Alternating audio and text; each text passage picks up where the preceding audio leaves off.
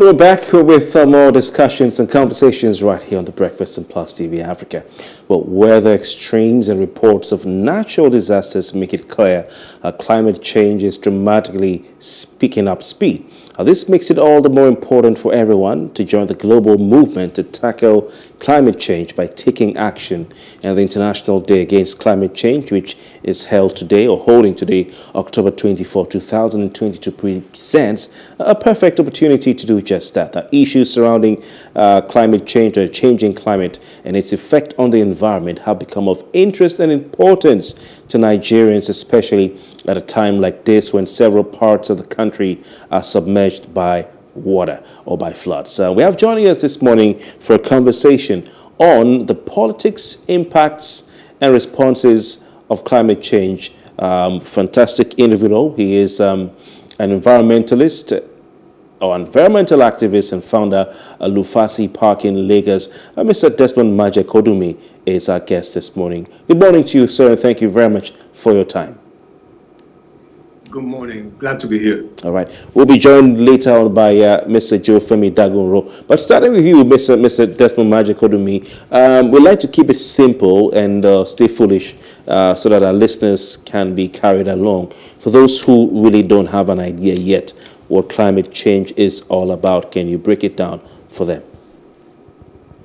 Yes. Well, the first reality is that this planet Earth that we're all residing on is an extremely unique entity, because now we have access to see what it's like on many, many millions of planets all over the cosmos. And this Earth is the only one that has the capacity to maintain life, okay? And one of the major reasons why this Earth is able to support and maintain life is because of the constitution of its atmosphere. When you look up in the sky and you see a blue sky, the reason why it's blue is because the sun's rays are reflecting on certain gases that are there. In this particular case, it's the water vapor gas, okay? But there's many other gases there. There's helium, there's neon, there's carbon dioxide, carbon monoxide, many gases. Now, some of those gases there are making sure that the Earth is at a particular temperature, that it's not too super cold or it's not too super hot, like some of the planets that are our neighbors, Saturn, Mars, Jupiter. Either they're too hot to support any life at all or they're too cold. So some of those gases are called greenhouse gases. And there's a particular one called carbon dioxide. That's the gas that we humans and other mammals breathe out, okay? Now, that carbon dioxide is very good at trapping some of the sun's heat, but not too much. A lot of it bounces back and releases. So the Earth has an average temperature. However, we human beings, for the last 200 years, have been pumping out hundreds and millions of tons of this carbon dioxide ever since the Industrial Revolution started, when we started burning more wood, more coal, and then later on started burning diesel and petrol and gas. And this extra carbon dioxide is trapping more heat and making the Earth higher in its temperature. It's like if you now have a temperature above 2 degrees, you know you're sick. And that's what we're doing to the Earth. We're making the Earth sick. So that global warming is what it's called, is actually creating the climate change, which is very, very dangerous. And we're seeing some of the symptoms now all over the world, even in our own dear Nigeria. The floods that we're seeing, a lot of the cause of those floods is because of this climate change. Oh, and by the way, the scientists warned us over 30 years ago that this would be one of the symptoms of the climate change if we didn't stop polluting the atmosphere. But they said it would happen in about 40 years. It's happening 10 years earlier than they predicted. And guess what? We haven't stopped polluting, poisoning the atmosphere. So it's getting worse, and they're warning us that it will get to a certain stage where it becomes unstoppable and catastrophic. So I hope you guys will learn how to swim. No, I see the reason you asked me what I know how to swim before we came on air, but I'll still take you up on that. Mercy. Well, we have joining us Mr. Joe Femi Dagunro, founder of Lagos Forum, and I'll say good morning and welcome to you, Joe Femi Dagunro, and leave it a message to take it from there. Femi Dagunro, thank you so much for joining us, unfortunately. We'll move on back to Desmond. Desmond, can you quickly tell us, I mean, if you look at our current reality, it's a good thing that you've asked if we can swim or not. And we're talking about the issue of flooding. It has happened. There seems to be a lot of discrepancy, you know, with what's causing the flooding. We know that over time we have experienced flooding in Nigeria, but never a thing that we have seen. Just like what's happening, you know, in other parts, Lokoja and neighboring parts, and gradually it's trickling down. We also hear some reports on the streets, yet to ascertain it, in terms of the rising level of the Third Mainland Bridge, and talking about, you know, the water there, you know, increasing. So the question is, what exactly is going on? Is climate change also responsible for the flooding that we're faced with right now in Nigeria? Very good question. There's always been a bit of flooding. And in 1 or 2 years, you know, every once in a while, you'll have quite a lot of extra flooding.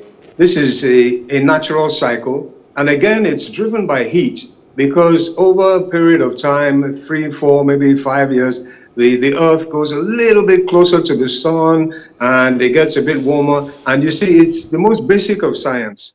You know, you learn it in your kitchen. You apply heat to water, the water evaporates. Apply more heat, more evaporation. But what is happening now is because of our poisoning and desecrating the wonderful, miraculous structure of our atmosphere. Remember, this earth is the only one that can support life. So we've been messing around with the atmosphere, pouring millions of tons of this toxic element into the atmosphere that is causing the extra heat. So that extra heat is evaporating more water. So what's happening is that the rains are falling with more vigor. That is, in a short period of time, it's been recorded that a rain that might fall over a period of 2 months can fall in 1 day.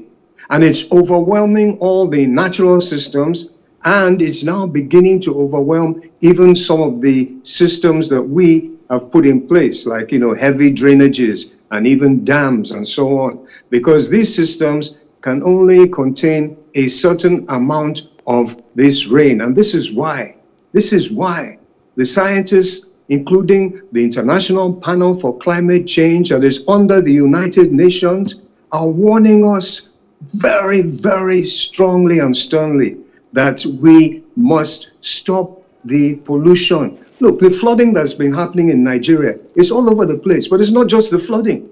We're having drought as well. The desert is moving in at an unprecedented rate. Lake Chad, which supports tens of millions of people in the past, has shrunk to about 10%, 15% of its original capacity. And this is happening not just in Nigeria, it's happening from New Orleans, it's happening even in Europe. Can you imagine that in the UK, they had a temperature, 40.3 degrees, that Lagos has never ever reached 40.3. The hottest Lagos has ever been is 40.1. And this is unprecedented in the history of recording weather measurements. It is something that is actually the biggest crisis facing humanity.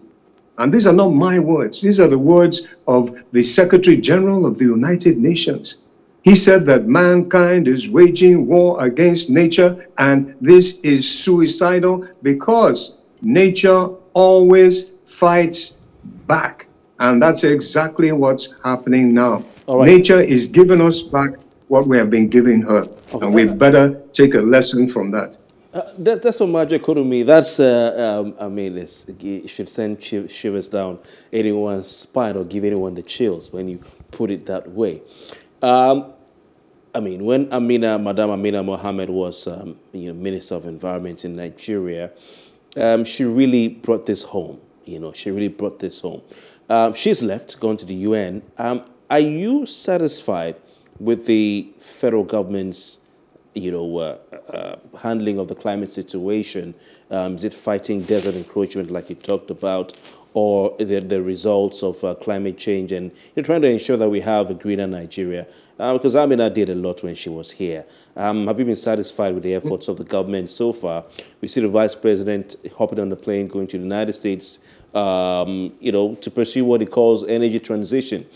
Do you sense a political will to fight, to support the climate activities in Nigeria?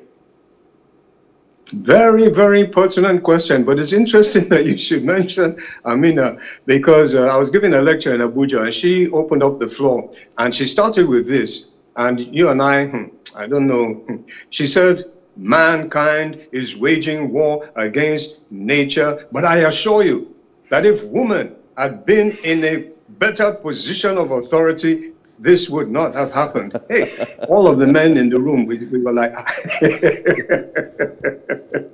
well, it's interesting. I mean, yeah, maybe the fact that the female gender with deeper compassion and care, especially for her children, has not been, considered in a lot of the decision making. It's possible that this is one of the reasons. But the reality is, though, no, we're not doing enough. In Nigeria, in our government in Nigeria are definitely not doing enough. But they're not alone. Governments all over Africa are not doing enough. In fact, governments globally are not doing enough. When you're dealing with a problem that has been classified as the biggest problem humanity has ever faced, and classified by people who have all the knowledge. Secretary General of the UN, he can pick up the phone and say, hey, what was the average rainfall in Lagos in 1995? Boom, he gets the answer like that. He can say, okay, show me a picture of the Sahara Desert in Yobe State 40 years ago and 40 hours ago. Boom, he has it. And based on all this information that he can get, he is making these statements that we need to do far more. And one of the major things we are not doing is decarbonizing. We can't keep on poisoning the atmosphere the way they are. Look, if I bring a generator into your studio, will you guys stay there? Of course not. You won't, because what comes out of that generator is toxic. And it's not just toxic, poisonous to mammalian life, it is toxic to the wonderful miracle of creation. So in Nigeria, we need to do a lot more. We have tried, and there have been instances when there have been some very overt moves, like the Green Wall a couple of decades ago. We were supposed to be planting trees to stop the desert from moving. Billions of naira was deployed to that. And instead of planting trees, a lot of the people handling the funds planted mansions, and the trees weren't planted. And the desert just moved on relentlessly. And that's one of the major drivers of insecurity in the land. I've been up to Yobe State in those days. The young men there, they were happy. They were just feeding their flocks on the pastures there and so on. Now those pastures, they've turned to sand. And the guys, they're cannon fodder. So they're very, very easily, pushed into this warped ideology of, peace be unto you, and then we blow the two of ourselves up. They wouldn't be doing that kind of madness if they were able to do what their fathers and forefathers before them had been able to do, which is just enjoy the pastures with their flocks of cows and so on, And that's one of the major causes of, or one of the effects of this desertification problem, but also the flooding. Because you're driving people out of their livelihoods, apart from giving them terrible, terrible tragedies. I mean, imagine waking up one morning and then the water is just rising, boom, boom, boom, boom, boom, in your house. And then, God forbid, you see one of your children carted away or your whole family lost. This type of tragedies must be avoided by the government. Maybe we need to remind ourselves of the job description. The government are the civil servants. So if you want to be in government, then it means you want to serve us civilians. Yes, that's what it's all about. And the only kind of really good leader anyway, from time immemorial, has been classified as what they call the servant leader. Okay. And it makes a lot of sense because, again, we come back to the law of action and reaction. My dear brother, I'm holding up here now something. I hope you can see it. It's a palm kernel. It's a palm, okay? Palm now, if I release this kernel, it drops into my hand, right? Why does it drop? It has to obey the law of action and reaction, okay? Now, whatsoever you sow, because I've planted this kernel in my farm in Lekki, Lufasi Park, and I've planted this coconut. Guess what? I've never reaped a coconut from the palm tree, the kernel palm tree.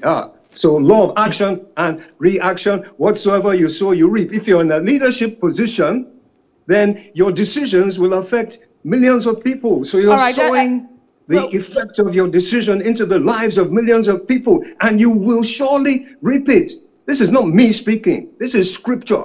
It's there in the Holy Bible. It's there in the Holy Quran. It's there in the Bhagavad Gita. It's there in every scripture called worthy to be called scripture. Okay. This is scripture. So if you believe scripture and you believe God, then you better do the right thing and sow a good seed and stop doing nonsense with budgets. We'll come to that in a second. People. Yeah, we'll come to that in a second. I'm told we have Joe Femi Dagunro on the line. All right, Joe Femi Dagunro, can you hear us? We have to move back to Desmond right here with us. Let's talk about... Sorry about that. Unfortunately. But maybe I should, push this question to you, however. The question is about what happens with all of this. You have talked about how humans have contributed to damaging, the world. Continuous human activities over time has contributed, and we can't even quantify all of that. But let's get back to, the world as it is. Africa as a continent and the West. If you look at the level of contribution, it's reported, and Nigeria is part of this, 2 to 3% of carbon emission is what we actually emit, to the globe. And I remember the certain agreement. As soon as I remember that, I'd bring it up to you. Now, if Africa is not contributing this amount of, emission to the environment or to the globe, then why should we be part of all of that protocol? This is actually a huge stumbling block question in the whole negotiation for a cleaner planet. And it's a difficult one because you're absolutely right. We are not the ones in Africa, in Nigeria, that started the whole industrial revolution that was responsible for the terrible carbonization, over-carbonization, the desecration of the miracle of creation. Definitely we were not the ones. But we have benefited greatly from the industrial revolution. Part of that benefit is our ability to just be communicating like this now, telephonically, And definitely we are beginning to contribute more and more. And with the very, very rapid rise of the Nigerian population and the rise of industrialization within our country, we shall be contributing more. But there is a strong argument that, okay, we didn't cause this. And we are also one of the most vulnerable areas. Nigeria and Lagos and some of our other states, as you can see, are very, very vulnerable to the effects. So there's a strong argument that we should be given enough funding from the industrialized so-called developed world. And I say so-called developed because it is not really development if you're creating a temporary situation that brings maybe a lot of joy and comfort to people, but over the long run, it actually destroys the environment. And remember, the environment is our life support system, okay? If you don't have a healthy earth, you cannot have healthy people. If you wreck the right support system, it's obvious what happens. So there is negotiation going on now. And there are a lot of forces. One of them is King Charles of the UK, the Secretary General of the United Nations, and several other very, very significant voices are saying that, yes, vulnerable countries like some of the island states and also Africa and a few other places should be given funding. We should be having funding that will help us to adapt, because we need to adapt. Like all this flooding we've been having up country, you know, there's a lot of adaptation processes that need to be done, dredging of those rivers and planting massive amounts of trees and so on. In Lagos, we need to adapt our coastline. In fact, I can assure you that if the places like the Atlantic City had not been built, your studio would be underwater right now. So we adapted, and the adaptation needs to continue. So there's money that will be made readily available, and that's what we have to really discuss at this coming conference. There's a conference coming up, the COP27 in Egypt in a few weeks' time, and it's at this conference we need to discuss. But in order for our discussion to carry weight, we need to come together. We need to come together with a unified voice as brothers and sisters of the subcontinent, that we are now asking for this funding so that we can adapt and also we can mitigate. But we do have a very effective bargaining card, and that is our territory, especially this tropical territory, is the home of the tropical rainforest and the tropical mangrove, which, oh, by the way, we are destroying rapidly. Nigeria has decimated her forest. We only have about 5% of the natural forest remaining, when we should be having at least 30%. But it can be regenerated. All right, so quickly. We can come together and demand for that money to adapt and to regenerate those carbon sinks. But quickly, I'd like to share your thoughts on this. Still talking about the disparity. Some people would describe it as an injustice. I understand what you mean by saying, yes, we're benefiting from all that's been going on, you know, with the developed countries. But let's even look at it. If you say countries come together to agree as regards a target, there's a target for emission, what each country should be emitting or how much we should be emitting, you know, to the climate or to the atmosphere. Several countries have not been able, the Kyoto Protocol up until now. You have countries like the United States, Canada, amongst others, that have not agreed to this. Do you think that there's any space for global prosperity in the fight for climate change and adaptation? You have hit the nail right on the head. And you see, we humanity, we've reached a very interesting, unprecedented time in our evolution, where we are now being called upon, demanded of us, that we need to evolve.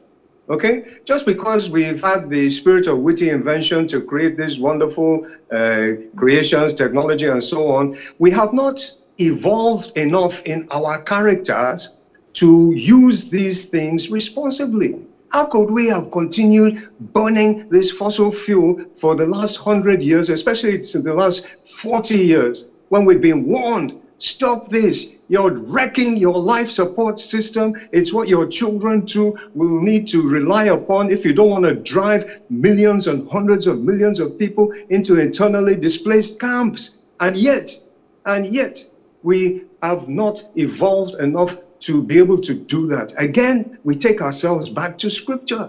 It is simple knowledge in Scripture, the one I'm more familiar with, and it's reflected also in the Holy Quran and other scriptures. The one I'm a bit more familiar with is the Holy Bible, which says we're here to replenish the earth, that we should be here to care for the earth. This is scriptural injunction. And we can still go and praise the Lord who tells us, look after the earth. Can you imagine your father gives you the most wonderful, beautiful mansion and says, this is for you and your children. All you have to do is look after it. And then you say, thank you, Daddy. I love you, Daddy. I praise you, Daddy. And you start to destroy the very mansion that he's giving you.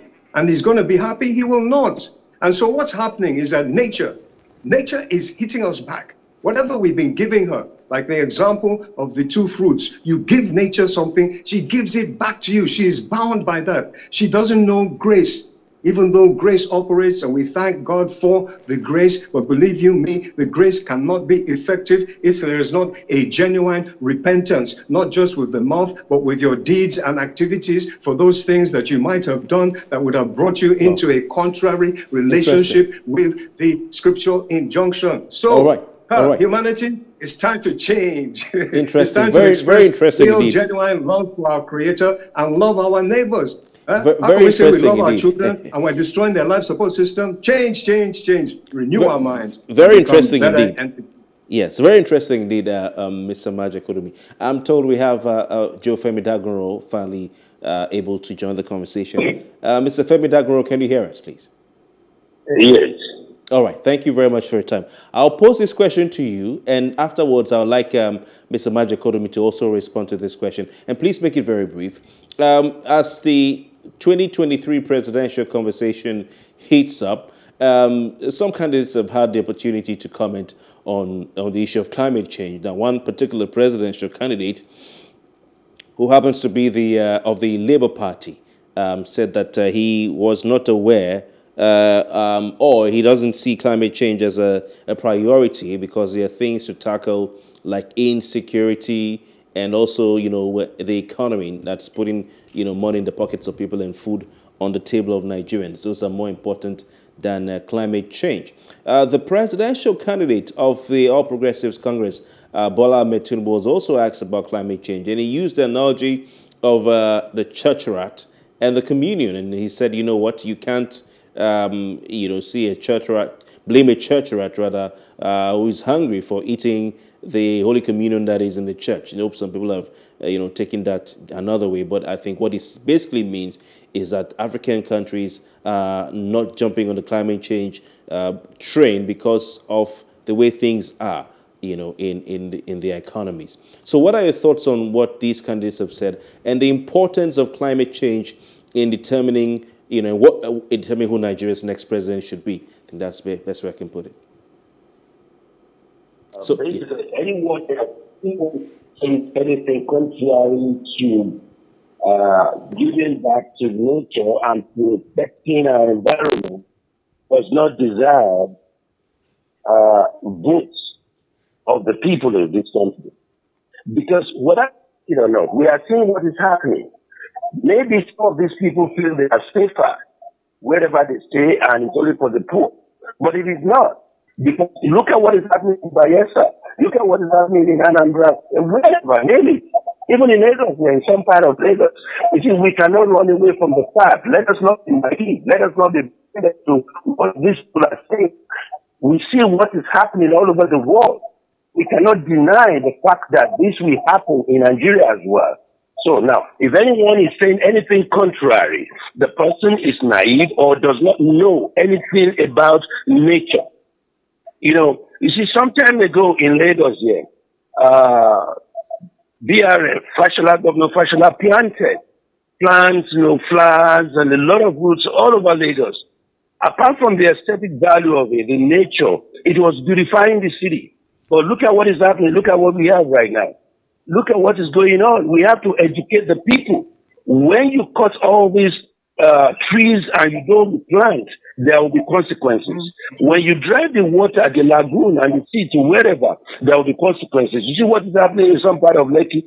So let us not listen to these people. Let us ask them questions. And if you don't know what to say, it is better to keep quiet and keep silent than saying something as if we don't belong to the world. This is a common thing. Look at what the election going on in Brazil right now. The people, the Amazons, we're talking, it's a great issue. You cannot come and tell the Nigerians that it is putting food on the table. Putting food on the table when the whole food that will come to the table has been washed away. The farmers are crying. Where do you get the food?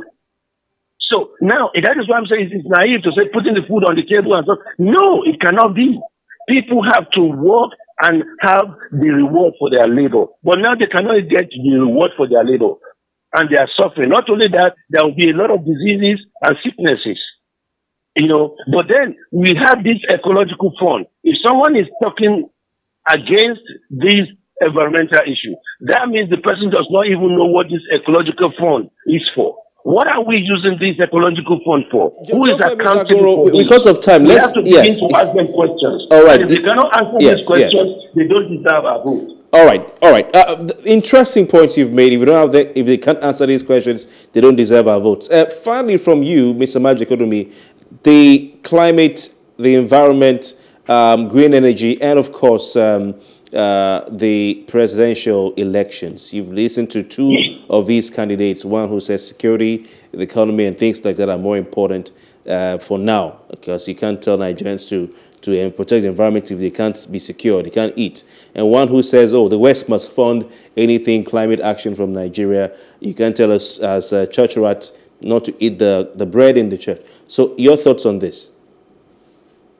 Yes, well, my brother on the other line, he got it. He hit the nail on the head, you know. And there's hope when you have people like that with that kind of consciousness and attitude. There is hope, and we need to drive this message home to the people. We're dealing with our life support system, and anybody that's going to come to be your leader, he better be aware of the various things that are possibly going to destroy your very life support system. We need to insist. We need to insist that the candidates get very, very deeply into their consciousness, the reality of what we need to do to protect our environment. And one of the major things that we can do and should do and must do is put the green back into Nigeria. There's a reason why our flag is green, white, and green. We need to plant trees, and more trees. They are the givers of our most important commodity, oxygen, for God's sake. And we need to protect our wetlands, care for nature.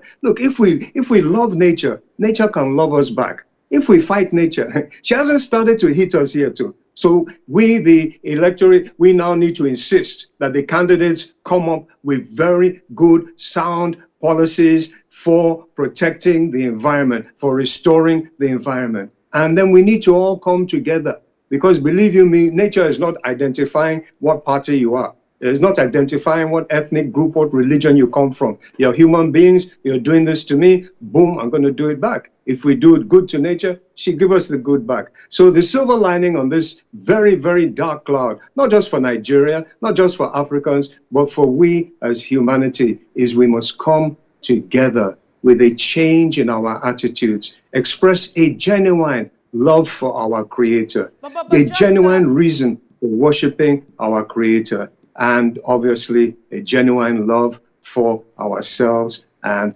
our neighbors who are our children. Yeah, we have to coast it home at this point and say goodbye to our guests. Joe Femi Dagunro is the founder of Lagos Forum. Thank you very much for your time. And of course, Mr. Desmond Majekodunmi, who is the founder of Lufasi Park, an environmental activist. Thank you so much for your time, sir.